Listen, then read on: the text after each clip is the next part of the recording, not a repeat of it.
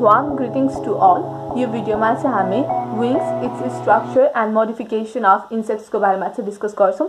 यो भिडियो बनाउनको लागि चाहिँ मैले मेरो रेस्पेक्टेड ट्युटर किरण भुसाल सरको मटेरियल्स चाहिँ युज गरेको छु. I would like to thank him for his support. Now let's begin our discussion. यो भिडियो चाहिँ मैले मेरो एक्जामको टाइममा चाहिँ रेकर्ड गर्दै छु. सो कहीं कतै मिस्टेक भएको छ अथवा अड्केको छ भने चाहिँ त्यो पोर्सनलाई चाहिँ इग्नोर गर्नु होला है. मिस्टेक भन्नाले चाहिँ बिचमा चाहिँ अकमकिएको पोर्सनलाई भन्न खोजेको है. Now let's begin our discussion.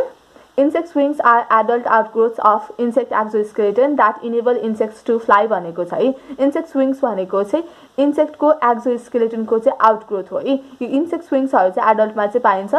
Insect wings को कारणले चाहिँ insects are able to fly है. Number of wings को कुरा गर्दाखेरि चाहिँ 0 to 2 pairs हुन्छ. Silverfish र springtail को केसमा चाहिँ wings present हुँदैन. त्यो कन्डिसनलाई चाहिँ हामीले apterous condition भन्छौं. त्यसैगरी ectoparasaite जस्तै head louse, poultry louse, flea को केसमा चाहिँ secondarily wingless हुन्छ है. ectoparasite जस्तै head louse, poultry louse र flea को केसमा चाहिँ secondarily wingless चाहिँ हुन्छ. त्यसैगरी wings are deciduous है. भन्नुको मतलब चाहिँ certain growth stage को बेला चाहिँ wings हरु चाहिँ shade हुन्छ in case of ants and termites. So ants or termites को wings लाई चाहिँ हामीले deciduous भन्न सक्छौं. त्यसैगरी true flies को केसमा चाहिँ only one pair of wings चाहिँ present हुन्छ. Normally insects को केसमा चाहिँ two pairs of wings चाहिँ present हुन्छ र two pairs of wings चाहिँ mesothoracic र metathoracic segment बाट चाहिँ निस्केको हुन्छ है. That is mesothorax र metathorax segments चाहिँ present हुन्छ.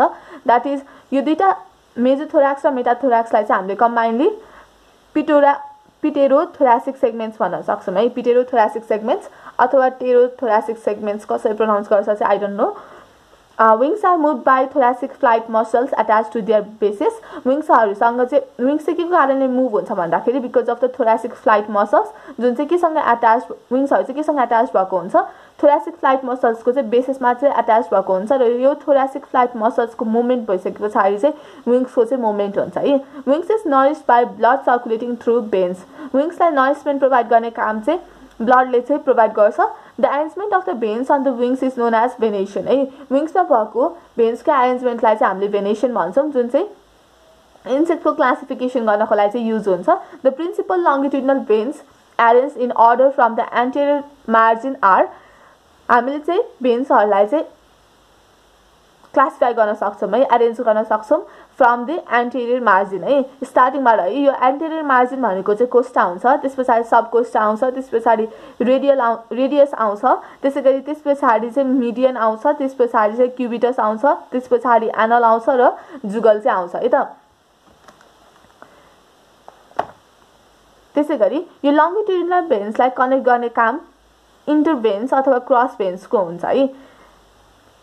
Small veins often found there interconnecting the longitudinal veins are called cross veins. यो longitudinal veins लाई कनेक्ट गर्ने small veins हरु हुन्छ. त्यसलाई चाहिँ हामीले cross veins भन्छौं. For example humeral हुन्छ.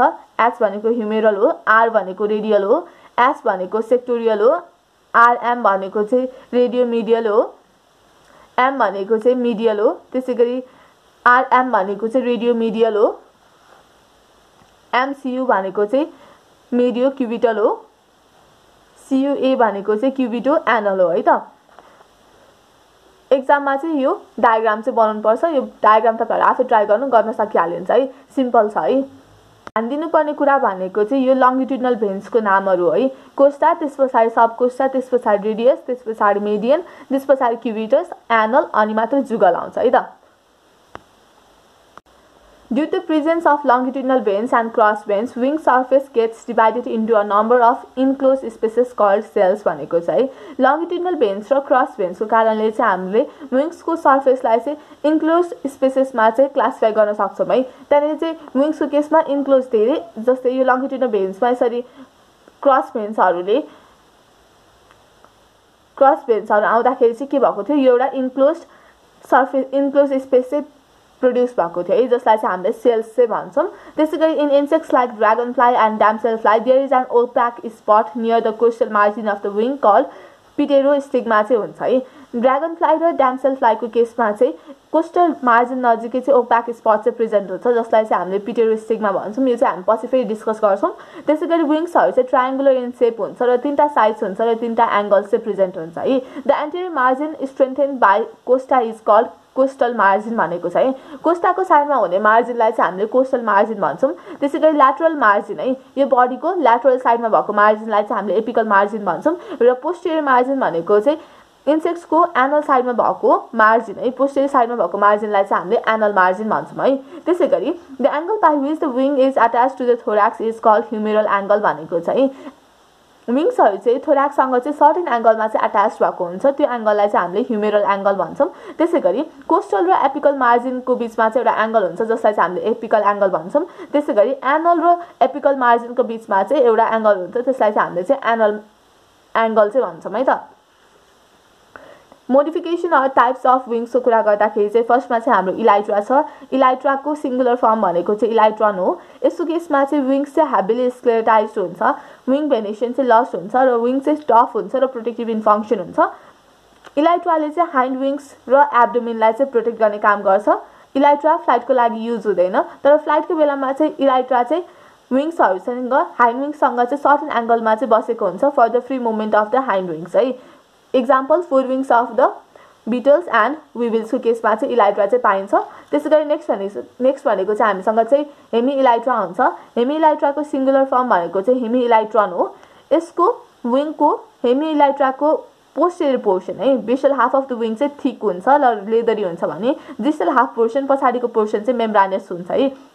हेमी इलाइट्रा चाहिँ फ्लाइटमा चाहिँ इन्भल्भ भएको हुँदैन र प्रोटेक्टिभ इन फङ्सन चाहिँ हुन्छ। हेमी इलाइट्रा चाहिँ हामीले फोर विङ्स अफ बक्समा चाहिँ पाउँछौँ है त।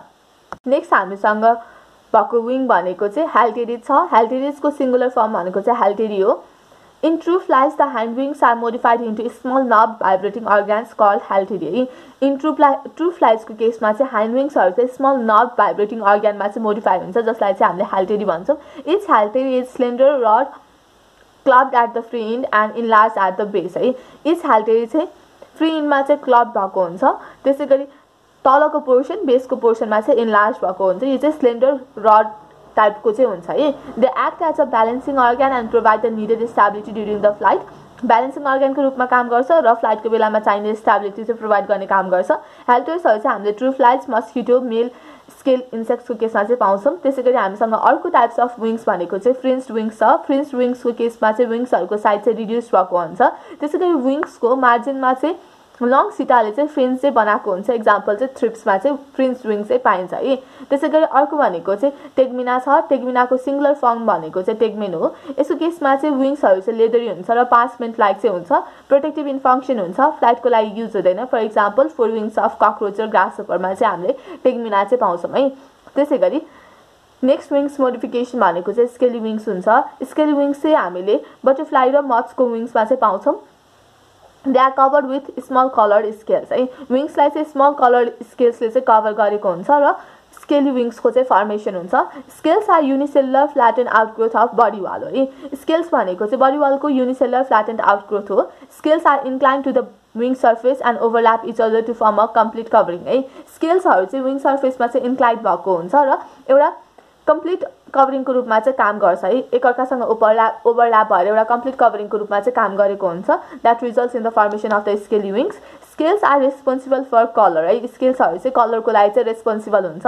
त्यसैगरी they are important in स्मुथनिङ the air flow over the wings and body है। विङ्स र बडीमाथि चाहिँ एयर फ्लो राम्रो होस् भनेर पनि स्केली विङ्सले चाहिँ काम गरेको हुन्छ। त्यसैगरी the frenulum is a row of bristles along the leading front age of the हाइन्ड wing of the butterflies and मथ्स है। बटरफ्लाइज र मथ्सको केसमा चाहिँ फ्रेनुलम चाहिँ प्रेजेन्ट हुन्छ। यो फ्रेनुलम चाहिँ हाइन्ड विङको फ्रन्ट पोर्सनमा चाहिँ प्रेजेन्ट हुन्छ है।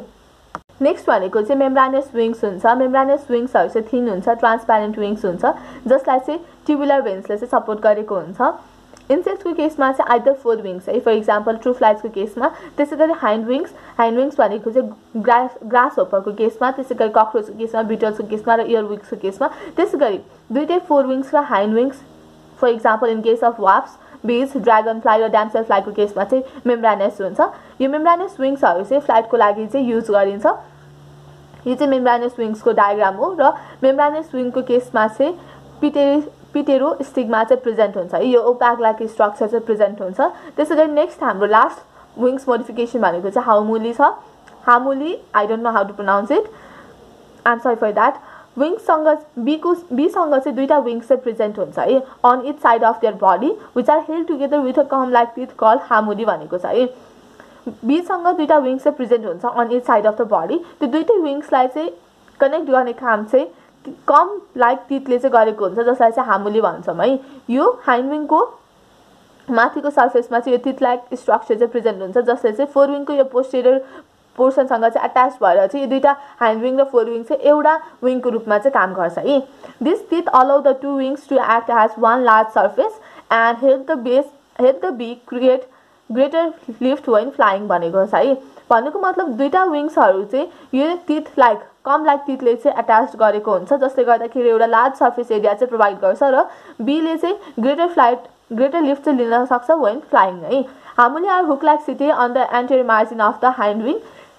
हुक लाइक सिटी हुन्छ कहाँ प्रेजेन्ट हुन्छ, हाइन्ड विङको एन्टेरियर मार्जिनमा चाहिँ प्रेजेन्ट हुन्छ, which interlock with the record posterior age of the four wing है। जुन चाहिँ कोसँग इन्टरलक हुन्छ, फोर विङको चाहिँ पोस्टेरियर पोर्सनसँग चाहिँ इन्टरलक हुन्छ। इन केस अफ हाइमेनोप्टेराको केसमा चाहिँ पाइन्छ during the flight making them functionally to winged है। हाइमेनोप्टेराको केसमा चाहिँ पाइन्छ, कुन बेलामा पाइन्छ भन्दाखेरि फ्लाइटको टाइममा चाहिँ हामीले चाहिँ दुईटा विङ्सलाई चाहिँ इन्टरकनेक्ट गर्छ सो द्याट दे मेक